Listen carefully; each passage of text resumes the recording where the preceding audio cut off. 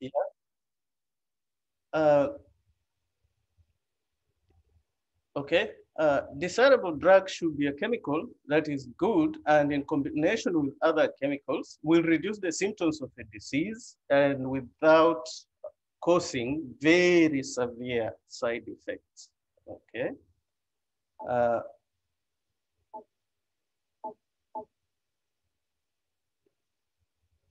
okay.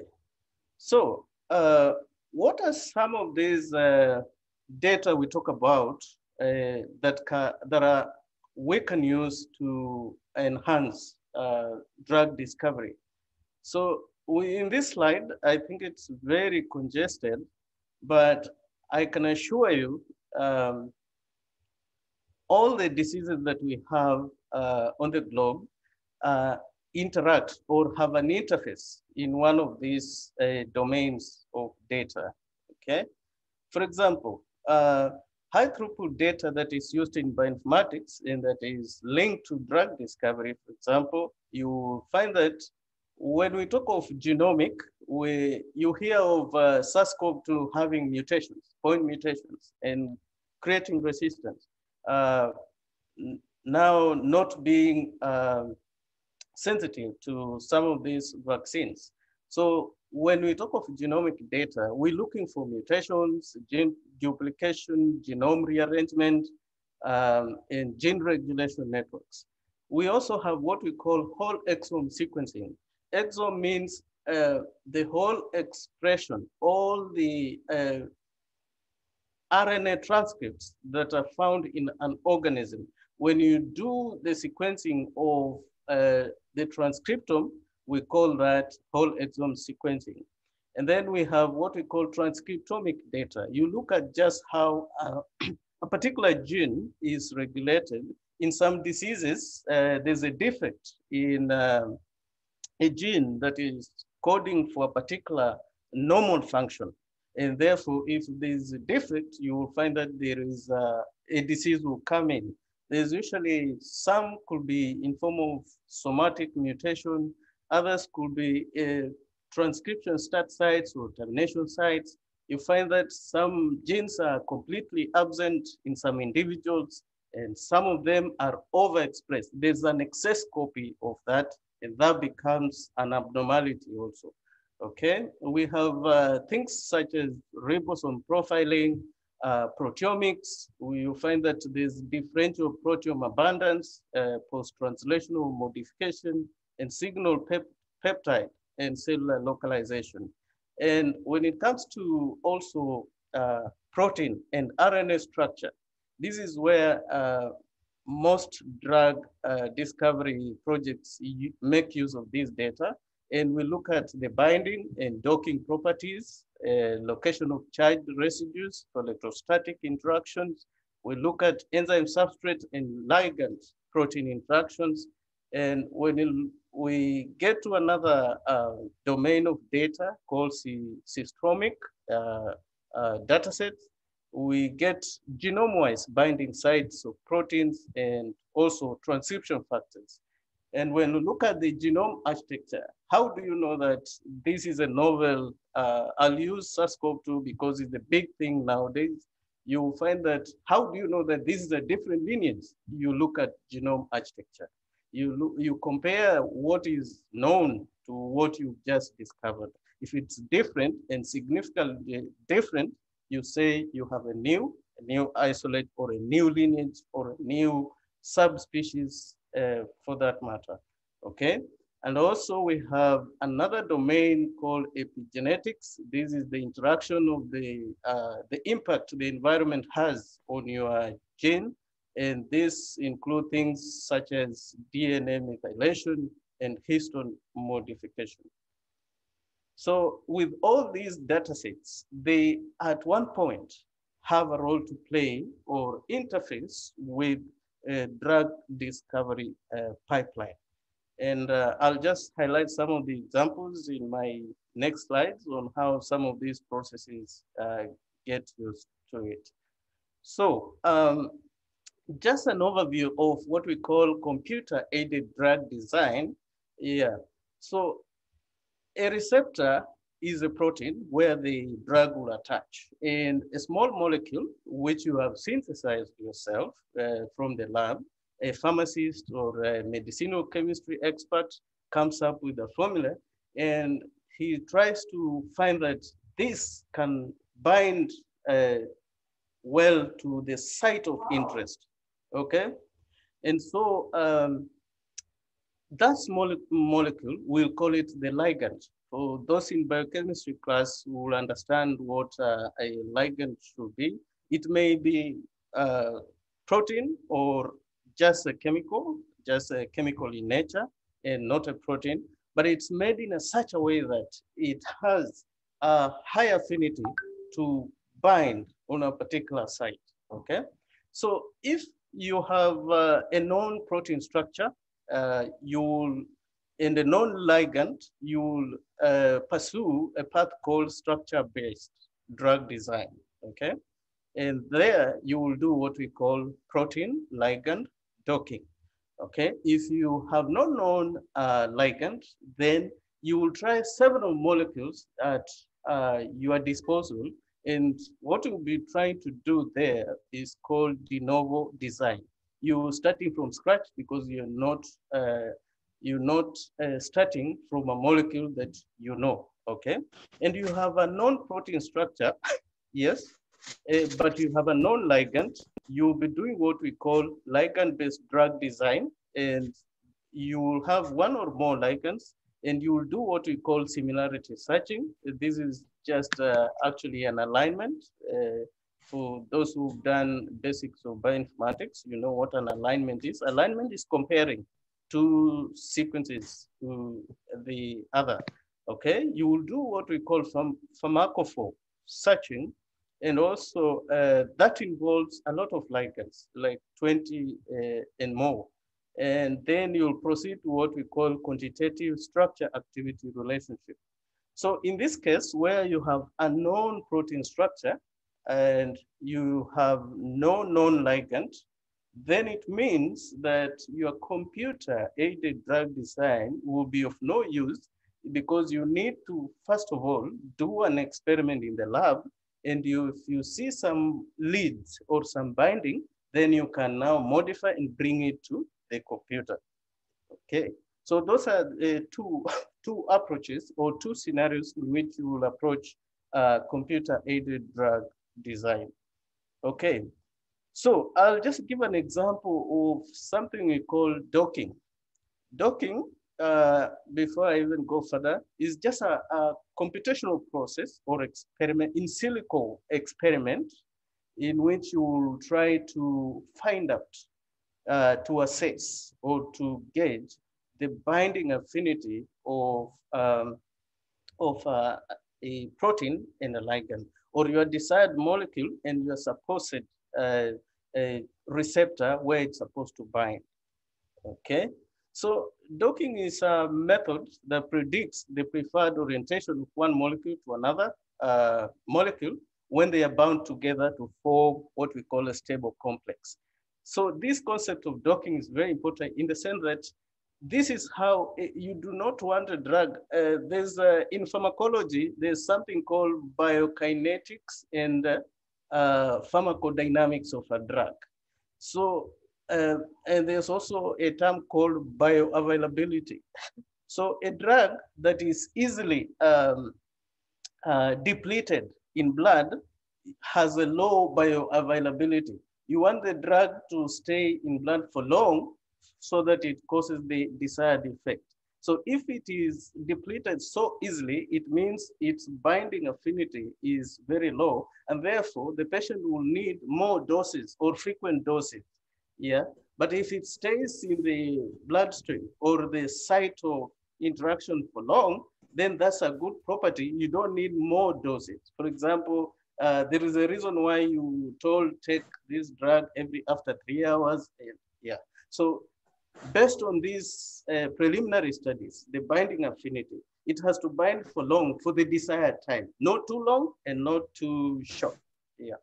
Okay, so docking studies, they are the preliminary analysis that inform those things that will go even into the dosage. Okay. So docking predicts the preferred orientation of one molecule to another when they are bound together to form a stable complex. So to perform docking, one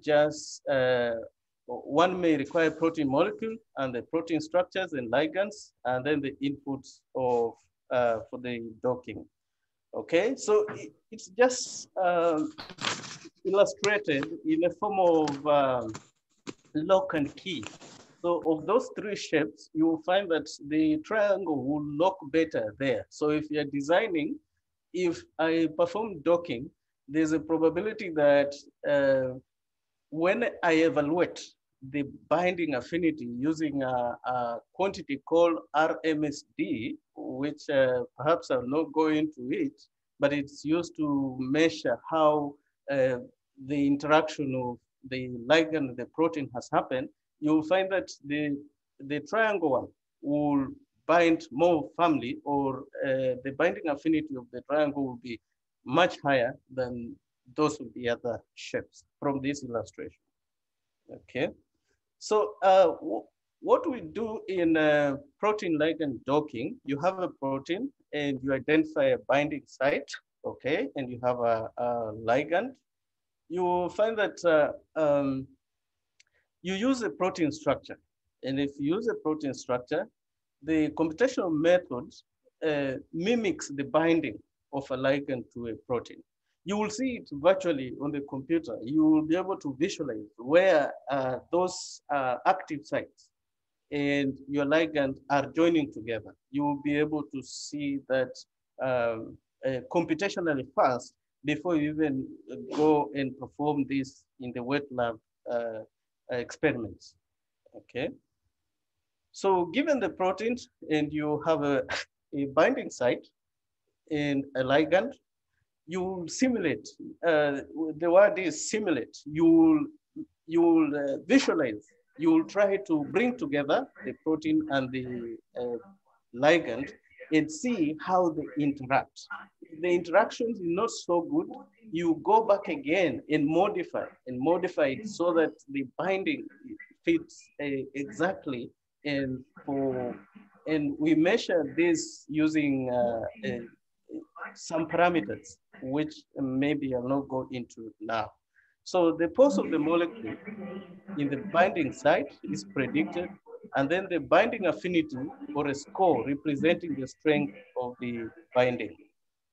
So what is a pose versus a binding site? A binding site should be the active site in the receptor. In this case, if you're talking of a molecule, you'll find that the binding site is the active site, the part of the protein where the ligand binds, and generally a cavity on the protein surface, and can be identified by looking at the crystal structure of the protein with a known inhibitor.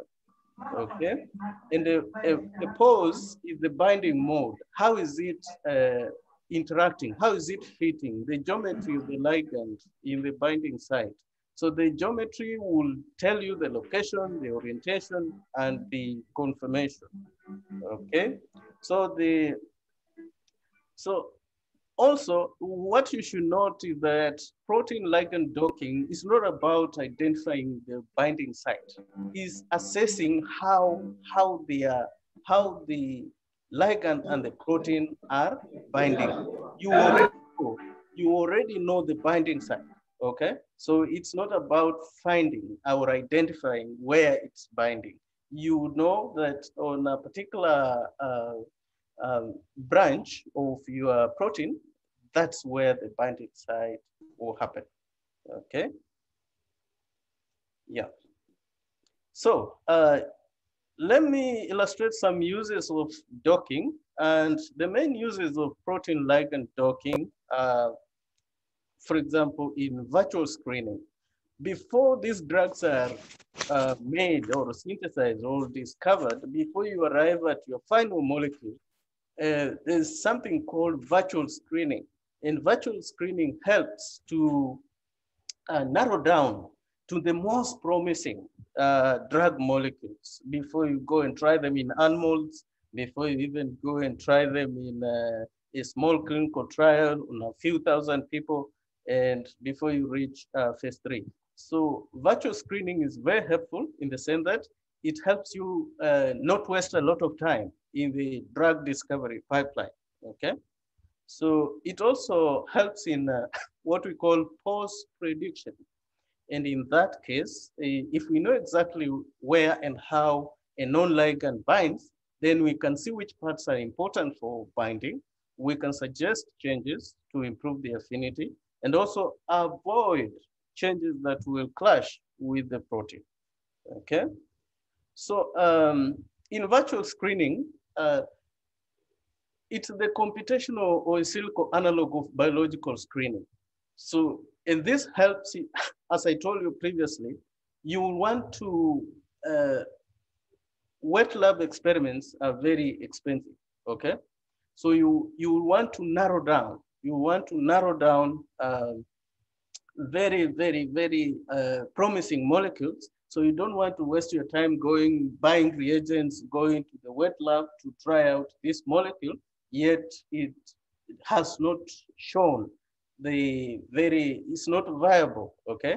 So virtual screening helps in this case, and it will save you a lot of time and also the cost of your drug discovery pipeline. So the aim of virtual screening, you will have to do what we call, it will enable you to score and rank and filter a set of chemical structures using one or more of computational procedures. And docking is usually just one way of doing this. Yeah, okay. So the virtual screening can be used to help decide which compounds to screen, okay, experimentally, and which libraries to synthesize. Also, it can help you to know which compounds to purchase from an external company and to analyze the results in an experiment, such as high throughput sequencing run. It will give you like the molecules you have to go and sequence on the receptor, okay? Is there any question? Any question as we go along? I'm not reading the chat. Any question up to that stage? Hello, Doc. I'm requesting that let's just progress. Maybe we can have a question and answer session after this. Okay. Thank you. Sure. So we have a number of components of docking software, and typically protein ligand docking software consists of two main components which work together. There's what we call search algorithm. This generates a large number of poses of a molecule in the binding site, okay? And two, there's usually what we call a scoring function, which calculates a score or binding affinity for a particular pose, okay? And so to give the pose of a molecule in the binding site, and also a binding affinity or a score representing the strength of binding. So in this case, once you know the pose is like the conformation or the arrangement or the orientation of your molecule of interest, and the score is the evaluation of the binding, and it's measured in what we call, the pose is measured in units called angstroms. Okay? That's the angles at which the ligand is interfacing with the protein, okay? And the score is a good number of metrics that are used. So what are some of the docking softwares that we know of? We have a large number of them, and some of them are called Autodoc. There's one called Doc. There's one called eHit, Flex, Fred, Glide, and so many of them. And I think most of them are what we call open source software. In bioinformatics, we like things that are free only fewer proprietary softwares are available and in use.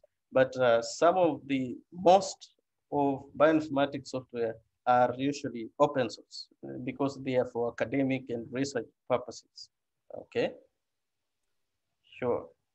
So protein-like ligand docking is not to be confused with protein-protein docking because that's different. When you talk of protein-protein docking, then it means it's one protein to another.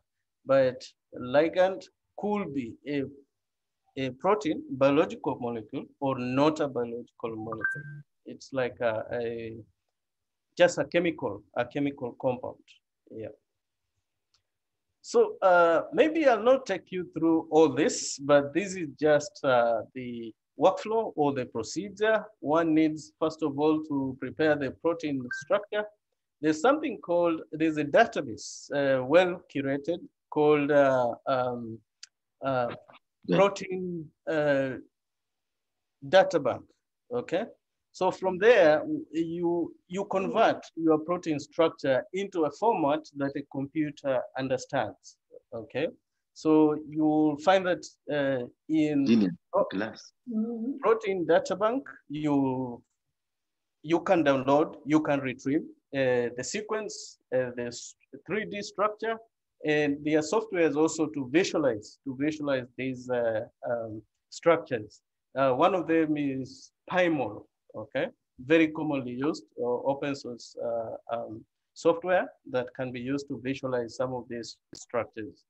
So,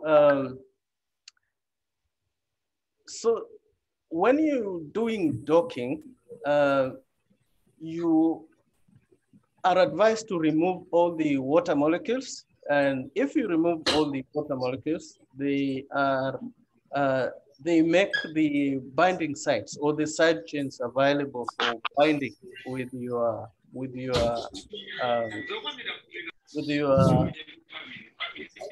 ligand. Okay.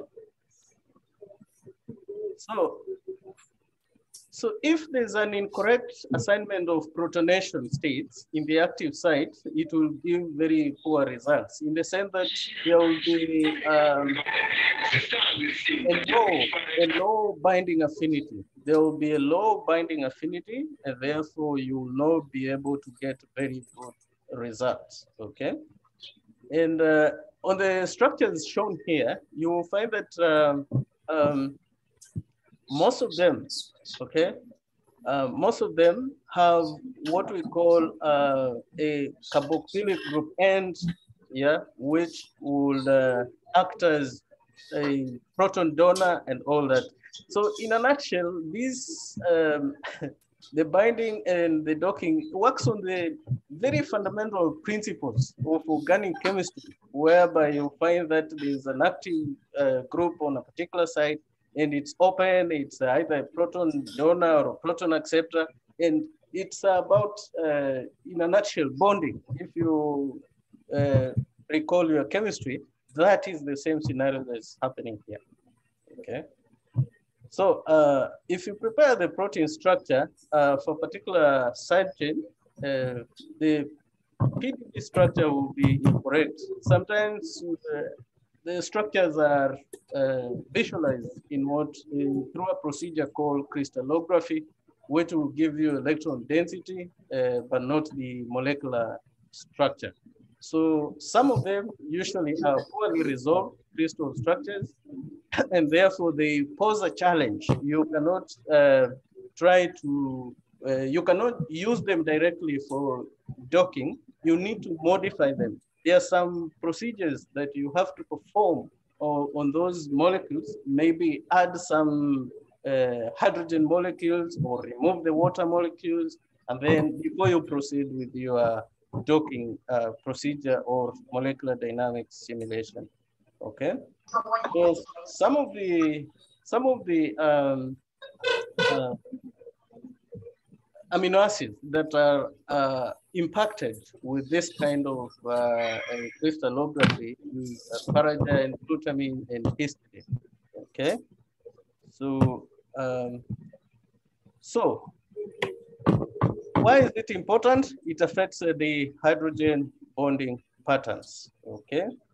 So when you want to, if you're having problems with the structure of your protein, then you have to look at the hydrogen bonding pattern in crystal structures containing the ligand, okay? So once you've prepared your protein, you have to prepare your molecule. And most of these molecules, okay, you draw them in softwares such as a pharmaceutical or a medicinal chemistry scientist will go to a software such as ChemDraw, okay, and he will draw a molecule here and there, add some things, and it's usually just in a chemical formula.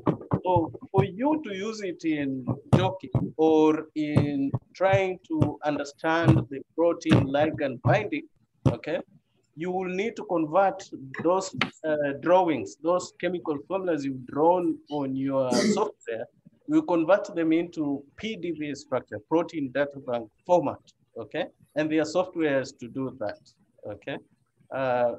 One of them, just forgotten, but they are available and they are online. So if you just put in your chemical formula, your molecule that you've synthesized, it will convert it to PDB structure so that you can use it to perform docking studies. Okay. Okay, we'll not go into specifics of this, but I'll move ahead. Okay. So some pairwise interactions may occur very seldomly in the protein data bank, and therefore the resulting distribution may be very inaccurate, okay? And it doesn't take into account directionality of interactions, e.g. the hydrogen bonds. It only gives you, or it infers the interaction of the ligand and the protein based on pairwise distances, okay? Yeah. So when we get a resulting score that contains contribution from a large number of pairwise interactions, it becomes very difficult to identify the problems and to improve, okay? So, and it's also sensitive to definition of a reference state. A drug score has a different reference state to the, what we call ASP, a steric statistical potential, yeah. Okay. So given a set of active sites with non-crystal poses, can they be docked actively? So that's the question, okay? So accuracy in this case is measured by a quantity that I talked about previously called RMSD, root mean squared deviation. And it compares this to non-crystal structures, okay? If you go into literature, you will understand better what RMSD is, but that's just the evaluation of how the difference between two structures or the distance between the two structures, the protein and the ligand. The less the distance, the higher the affinity of binding. So you will want to get a very small distance, okay, of interaction between your ligand and your protein, okay? So, then the best docking software predicts correct pose to about 70% of time. And all these docking software, they are simulations. They are not like accuracy. Accuracy improves with addition of more molecules. They are probabilistic. They are not a magic bullet that you found a particular binding to your between your ligand and your protein. So you must do it several times. Yeah. Okay. Sure. So it's always easier to find the correct pose without docking back into active on crystal structure. Yeah. So I'll give you another overview of what we call molecular simulation dynamics, which is a way in which simulations that permit the study of complex dynamic processes that occur in biological systems. And this will give you molecular simulation or dynamic simulations, gives you protein stability, it gives you conformational changes, it gives you protein folding, molecular recognition, like of proteins, DNA membranes and complexes, and ion transport in biological systems, and provide the means to carry out studies, okay, of drug design and maybe determining the structure using X-ray and nuclear magnetic resonance, popularly abbreviated as NMR. Okay. So molecular dynamics workflow, you have initial input data, which is your ligand and your protein. And then you assess the interaction with what we call force field. You will understand with this, you get the coordinates in which the two molecules are interacting and the velocities. And then you compute the potentials and the forces on the atoms. And then you update the coordinates and velocities according to equations of the motion. And then you collect statistics. Where this is where now RMSD values are taken in the third step, okay? And write the energy or the coordinates to trajectory files. And then you can perform more steps. If the results are not looking so good, you have to repeat this for a million of steps. There's a simulation called a Markov chain Monte Carlo simulation. And so these things, the computer does it. It's not you who's doing the calculation, so don't worry. But it does it like almost a million times before it settles on values that show stability of the complex formed between the protein and the ligand, okay? Yeah, so this is just an example of how I will visualize a protein, okay? This is one of the proteins that a collaborator sent to me to try and see if it binds to, it's called a CDK4 molecule. It's implicated it's used in cancer, melanoma, okay? Skin cancer, okay? So this is one of the molecules that drugs target. So I was told to make sure I try to get the molecule that the researcher has found out or has formulated in the lab and tested maybe on the wet lab and sees that it kills cancerous cells, melanoma cells more effectively. And therefore, computationally, my work is to make sure that molecule, I try to visualize it, to dock it, or to perform a molecular dynamic simulation and see how it binds to this other than a free drug. So the goal of the research here is to see how one can improve the activity of the anti-cancer drugs, okay? By attaching a particular molecule to known drugs, does it perform better than the free drug? So this is a research that is geared towards improving drug delivery to these cancerous cells. So that's the job we're doing. I'll not give you the formula of the chemical for intellectual property purposes, but I'm just giving you in pymol. This is what I see in pymol. This is the protein and this structure, how it is formulated, okay?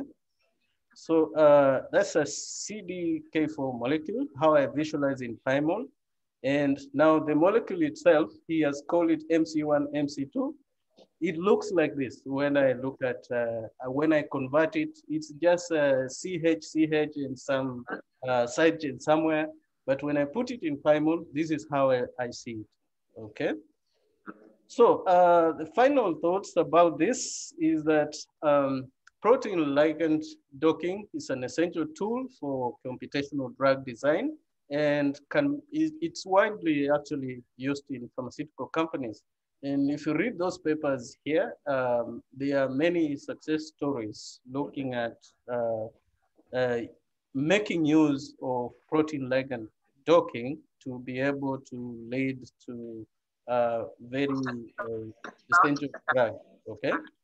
But it's not the an all, it's not a breakthrough for using docking in the sense that it's not one that will work immediately. Yeah, there's no perfect scoring function, okay, to evaluate the binding, okay? And the performance also varies from target to target, and the scoring function also varies from function to function, okay? Yeah. And when trying to do this kind of analysis for research, care needs to be taken when preparing both the proteins and the ligands, because some of them could be misleading. And the drug discovery pipeline takes long time. Sure. Okay. So the more information you have and use, the better your chances. For example, you must have a variety of molecules in different forms or versions where we get targeted library, docking constraints, filtering forces, seeding with known actives, and comparing with non-crystal forces. So I want to acknowledge all the institutions that have been through all my career, and also I give credit to Dr. Noel at University of College Cork, who is the initial author of a workshop I attended for these docking slides you've just seen. And yeah, I welcome questions. Thank you so much, Doc, for the wonderful, elaborate presentation I've given on how the computer says, particularly bioinformatics, is used in the process of drug research and discovery. Thank you so much. Now it's time for questions, and maybe I'd like to start with from the first question from Timothy. Yeah. He is asking, how will you credit targeted docking versus blind docking, in that the former is biased already, his thoughts, compared to the latter? Yeah, his thought is that blind docking is biased over the targeted docking. How would you credit that? Yes, in this case, blind docking happens in instances where maybe you do not know the structure, okay? But before you you start any synthesizing any molecule of a drug discovery, you at least understand the receptors where it binds and the molecule on how it's supposed to bind. So I think it starts with your biological knowledge of the receptors or the molecule of interest, the active site that you are targeting. If you know the molecule very well and you know its sequence, for example, from bioinformatics, we start from a sequence, then we go to the 2D structure, and then we go to 3D structure. If you know it very well, like the palm of your hands, I think it could provide you with a very focused guide to your docking studies. Yeah. And with the targeted, I think in this case, perhaps the structure is well characterized, okay? The protein structure is well characterized and is known and is even available like universally, yeah. So with that, you have something that is already known, and therefore you train your ligand towards, yeah, the active binding site. I hope I've tried to explain the two scenarios. Thank you so much, Doc. Yeah, I hope the answers are well answered. Oh, another question from Edwin Washira asking, what opportunities are there for a graduate pharmacist to hone their expertise in drug discovery? They seek to take up a role in drug design. Yeah, so in this case, one needs to focus his studies in You have to have a very keen interest in medicinal chemistry or biological chemistry, okay? I know our pharmacy classes teach people to be very clinical, but you have to go out of your way to get into science and understand a lot of scientific principles, okay, of medicinal chemistry. So from that, you should couple that with your bioinformatics. Once you learn bioinformatics, and there's a subject called structural biology. If you understand structural biology and you have a pharmacy background, you'll be good to go for, yeah, you will do well. You will appreciate the learning curve will not be so steep for you when you want to enter into computational drug aided discovery. Yeah. Okay, thank you so much. Because maybe, yeah, maybe we do face challenges in finding maybe the best ways to specialize in our careers. Yes. And this is the highest time we will require your knowledge and profession and your assistance in guiding us. Yeah, Sure. and Sure. maybe on deciding the right path to take, maybe to fulfill our dreams. Thank you so much. Yeah. So Yeah, structural yeah. biology, yeah, structural biology will be very good area for you to get well versed in, and then couple that with a little bit of bioinformatics. You don't need to be a computer scientist to learn bioinformatics. I have a biology background myself, but with time you will get to appreciate. If you stay with Romans, you will become a Roman. Yeah, you acquire some skills, yeah, of Romans. Yeah, sure. Okay, yeah, true. Thank you so much. Another question from Timothy again. What advantage does molecular dynamics simulations have over docking, using more than one engine to prove product reproducibility of results? It is apparently expensive to carry out. Yeah. Yeah. So molecular dynamics is robust in the sense that maybe docking is just docking is one way in which it's just one approach, okay? But molecular dynamics, you will have a variety of molecules, okay, to try to play around with. You can have several, okay? And also molecular dynamics has several stages is that would, if you follow them correctly, it will end up you getting like the best and the robust results. It has a better comparative scale than docking itself. Yeah. So I may say that docking is part of molecular dynamics at a lower scale. Yeah. Yeah. Okay, thank you so much. I hope the answers explain well. Another question it is asking, that is from Hilary Mambo. How do in drug design they overcome the calculation of the binding constant, as most of the existing scoring function gives some how the inaccurate KD? And is thanking you for the presentation. Okay. So now evaluations of the results of your docking or molecular dynamic simulations, it's never a single shot or a single run. Okay, you have to compare data sets over a wide span of analysis. Okay, as I just said, something called the simulation that uses a concept called Markov chain Monte Carlo simulation. It simulates, it tests several points, or it tests several instances, yeah, or at your analysis. And by the time it arrives at a stable point, okay, it will have tested over a million of them. So the more you test, the more accurate the results become. So inaccuracies, but now there's a cost to that.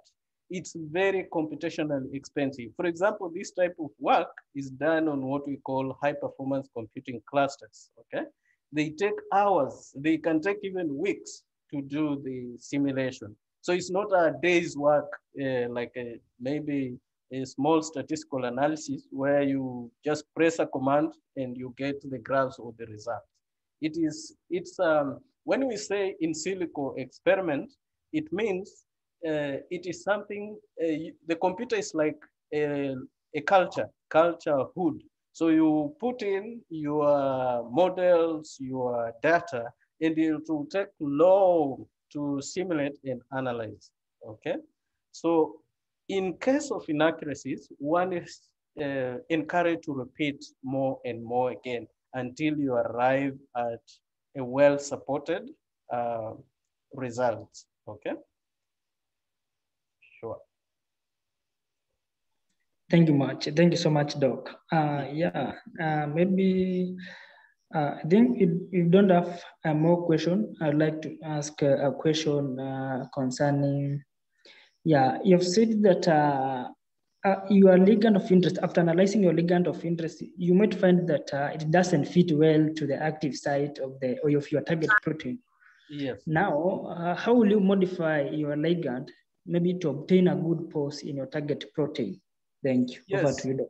Yeah, either some of the tricks people do, okay, you can remove a particular side chain or add a hydrogen or add a certain molecule, okay, and try again and see if, but now the side chain you add or the hydrogen molecule you add should not have,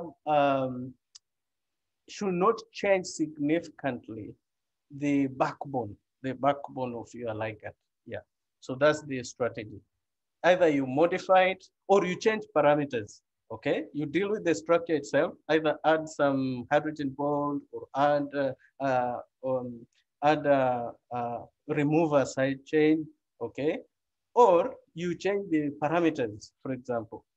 When you're inputting this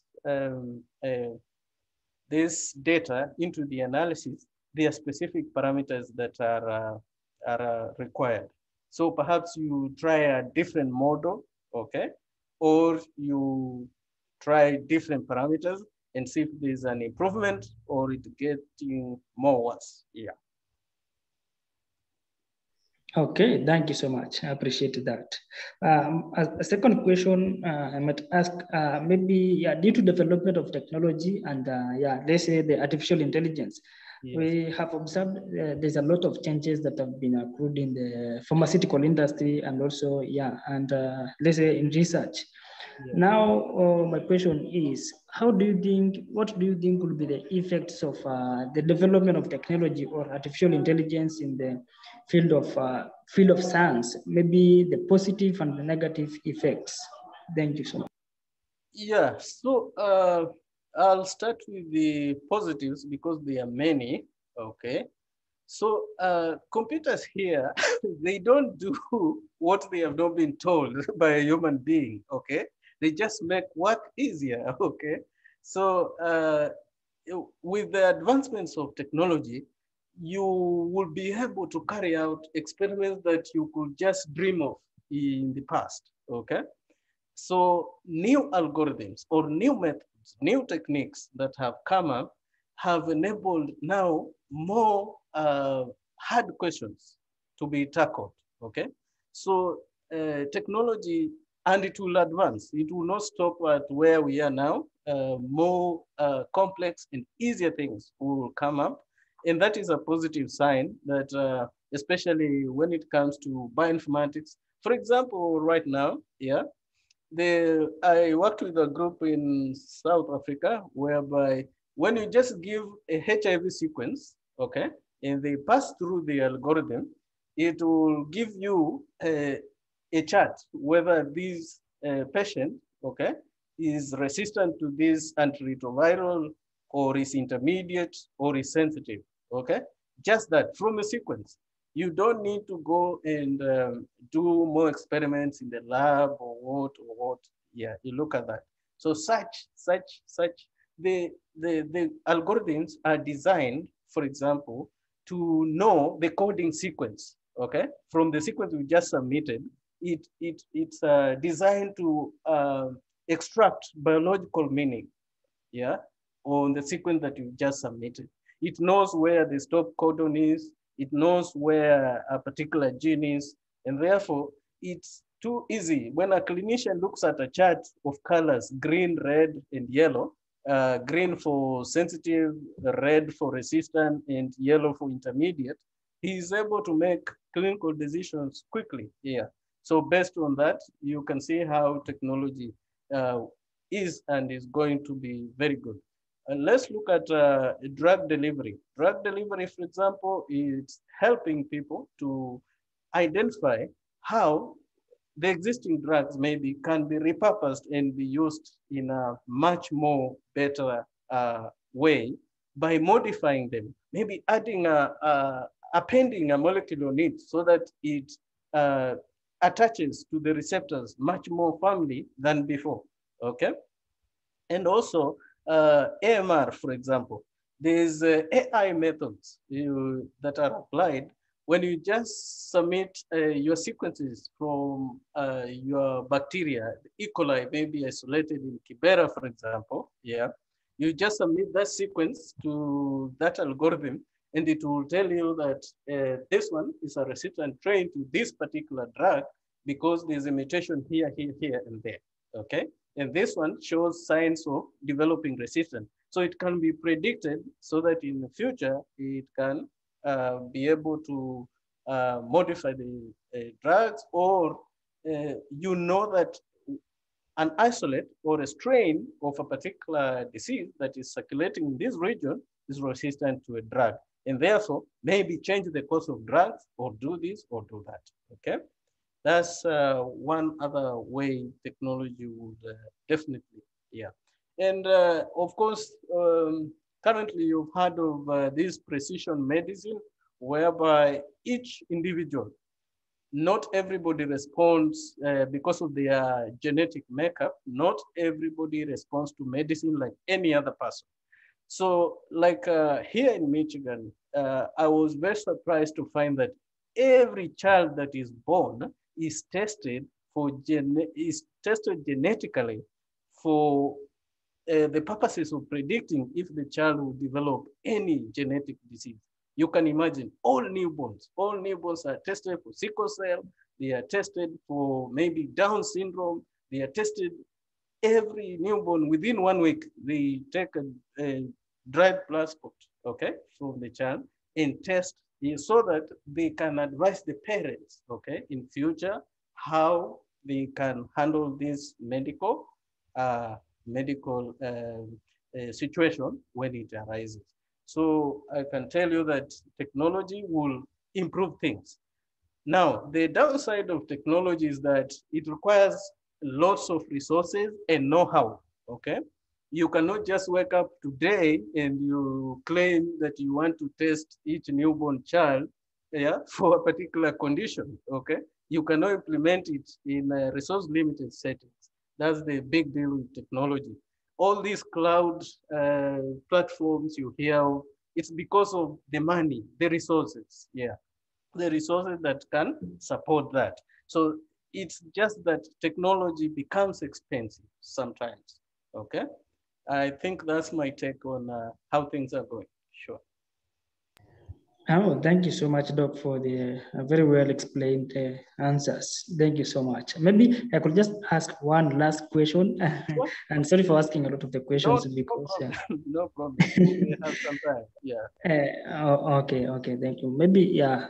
As you can see, the artificial intelligence or computer-aided drug research and design, it is one of the current trends in drug research, discovery, and innovations.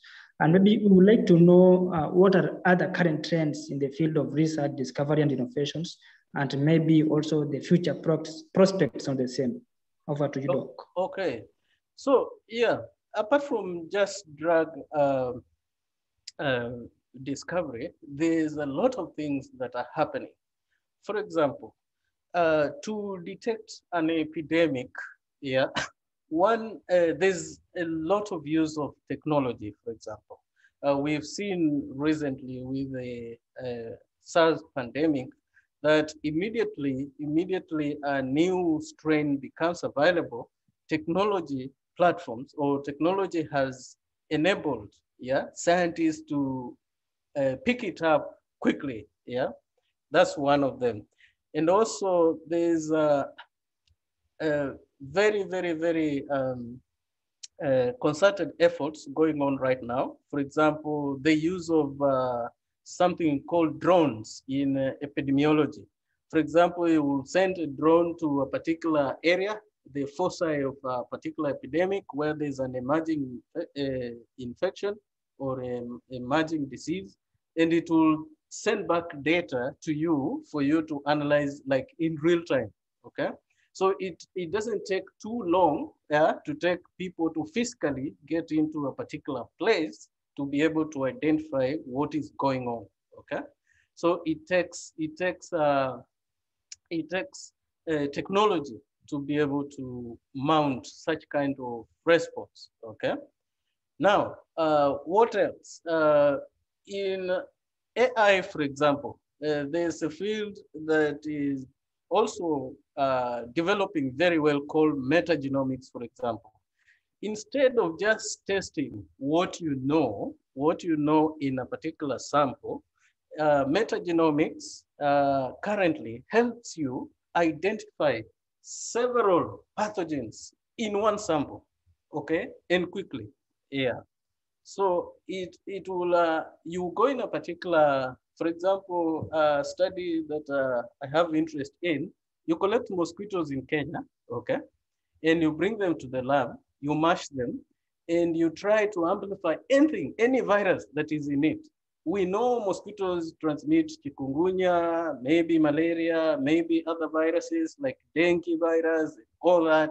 So if you have primers, only primers for dengue, then you will think that it's only perhaps dengue which is in this, these mosquitoes can transmit. But if you use metagenomic approaches, okay, which actually are based on AI, yeah, or machine learning to classify things, you'll find that there are other several pathogens that have not just emerged, but the mosquitoes carry, yeah, things like that, okay? And so many in terms of technology in public health, it's really, yeah. So here, the CDC is now putting up a very great platforms, what we call advanced molecular diagnostics. Now they are not testing the culture anymore. They are not just trying to do PCR. They are now trying to even go further. They are upping up their game to the sense that they are now going into genomics or sequencing now at a public health level, not at a clinic level. They are doing that. For example, in districts, I will give a district like in Kenya or something like that. They are doing advanced tests at the base level. You can imagine if we get there in Africa, I think many lives will be saved. Yeah. Thank you. Thank you so much. We appreciate that. We have another question from Hilary Mambo asking, is there a requirement, any requirement for someone in statistics background to take up a PhD study in drug discovery? Yeah, the strengths of statistics background graduate is that he has strong quantitative skills, okay? When it comes now to things to code in computers and all that, in understanding any algorithms, it will be easier for him. But the challenge will be he needs to learn the biological chemistry now to understand the biological meaning of what he's doing. Because the end goal is not just to do things very fast or in a particular way, but the idea, anything you're developing or anything you're working on, it's supposed to solve a biological or a health problem. So the challenge of a statistics person will be to be taught a lot of biology, yeah, to understand what he's doing in terms of drug, and to understand also chemistry, especially the biological chemistry, and therefore he'll be able to flourish in the field of yeah, drug discovery or yeah, medicine or chemistry. Yeah. Okay, thank you so much. We appreciate you, Doctor, for the very nice presentation. Sorry, and the yeah, and the question and answers question for answering our question very well and very well elaborate. Thank you so much. I appreciate you. I'd like to invite anyone else who has something to say. Yeah, maybe yeah, before I hand over to Daniel. Anyone else, please?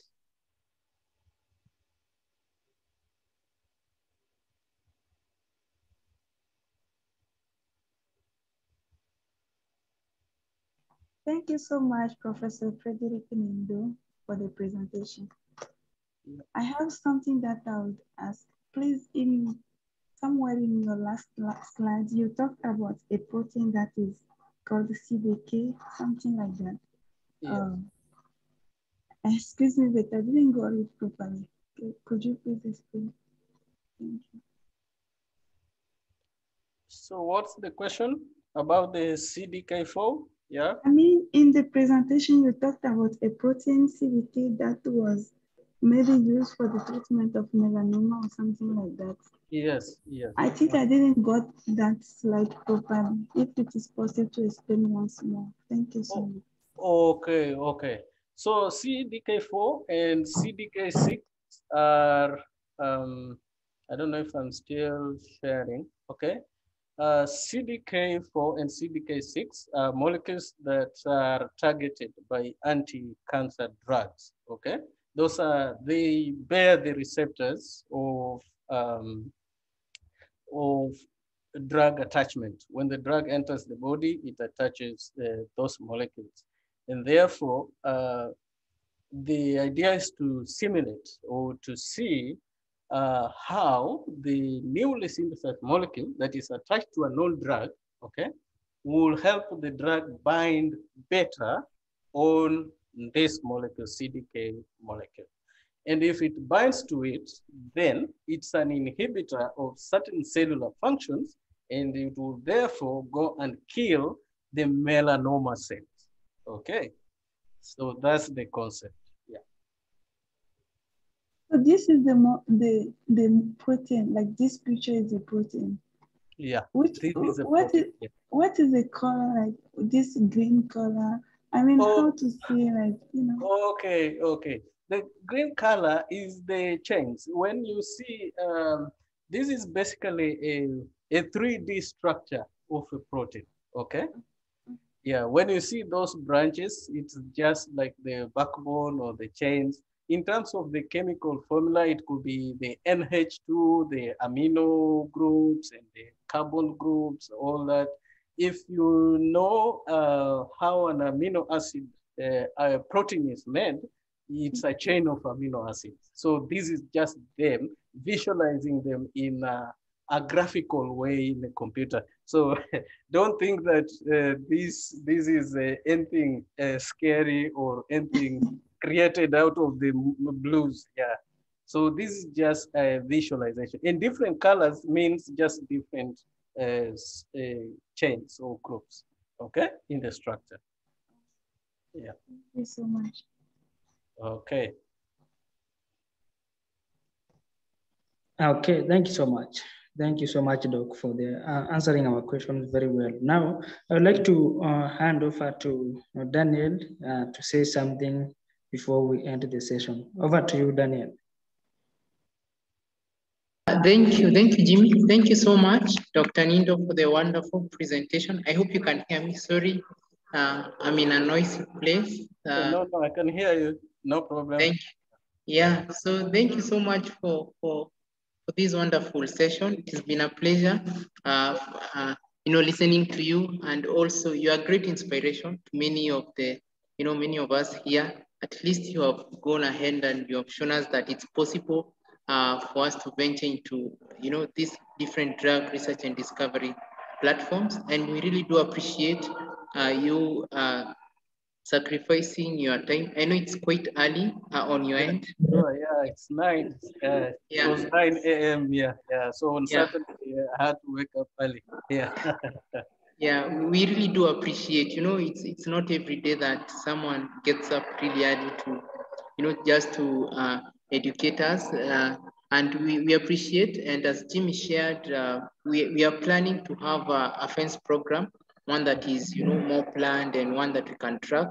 And we are trying to loop in different partners wherever we can, so that at least we're able to engage some students in some, not so much intensive, but trigger their interest to venture into this field.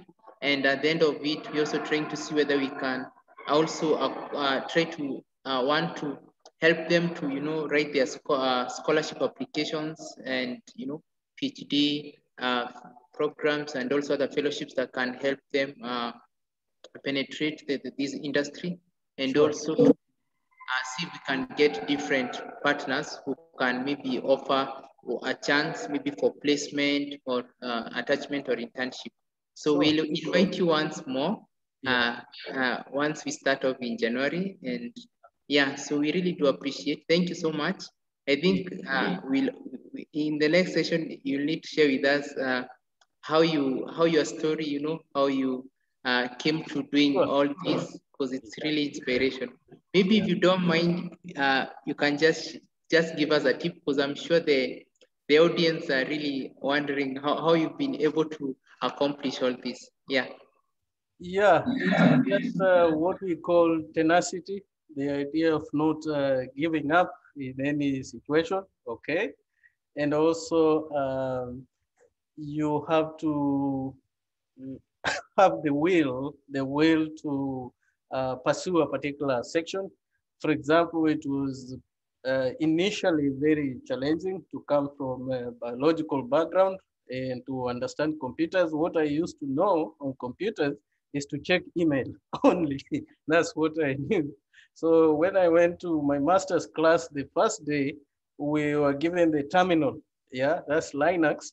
And I thought I could erase like we do in Word.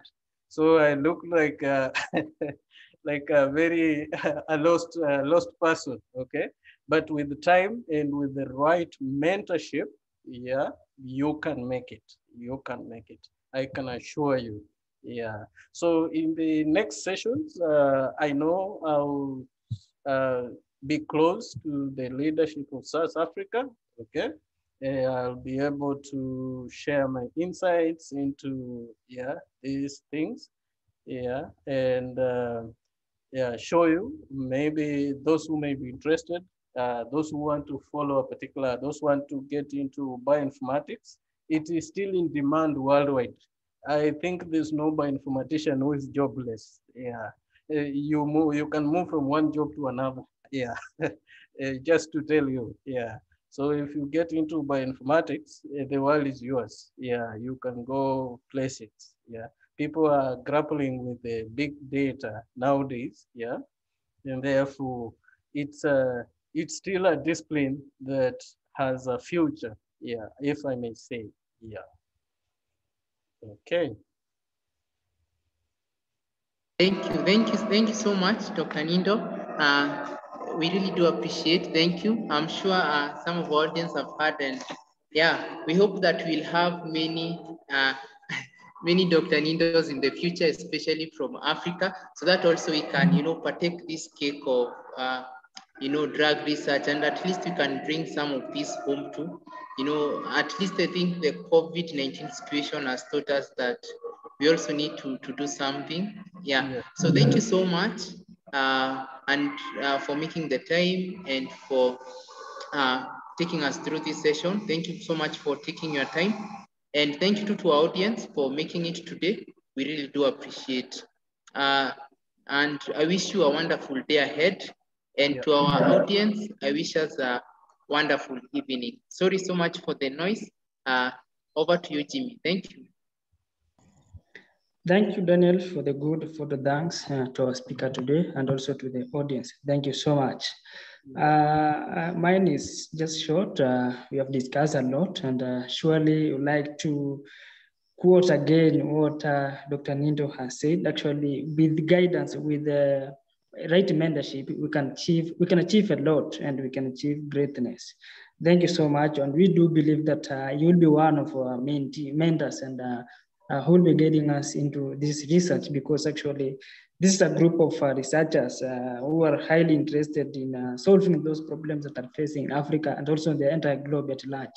And we do believe that with your support and support from other willing established professionals, we will be able to achieve a lot. Thank you so much once again for having time, creating time to do this nice presentation to us. And we do believe that we have learned a lot today. Actually, there's a lot of information that we have gained from the presentation.